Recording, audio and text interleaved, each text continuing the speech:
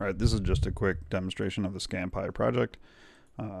The project provides the scan form where you can put in the name of the file that you want, the date, and this will be pre-appended to the name of the file.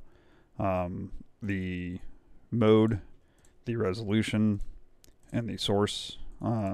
All of these, except the name, can be modified with environment variables, so this format can be modified with environment variables.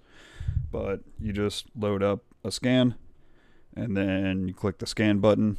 In the video you can see the scan being processed, and you can see on the side I have a little NFC tag that has the IP port and URL embedded in it. So when I want to use it, I just tap the NFC, I get this form, I can type in whatever I want, and then I can hit the go button.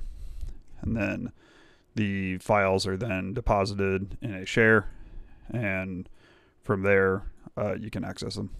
So here you can see the test scan that was completed. It's very low resolution, but this is the output, and it's OCR'd using OCR my PDF. The command configuration for that, the arguments are hard-coded.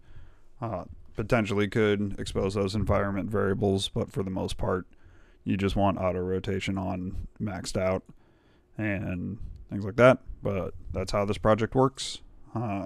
Welcome contributors, and hope it's useful for people trying to get a little bit more mileage out of an older scanner.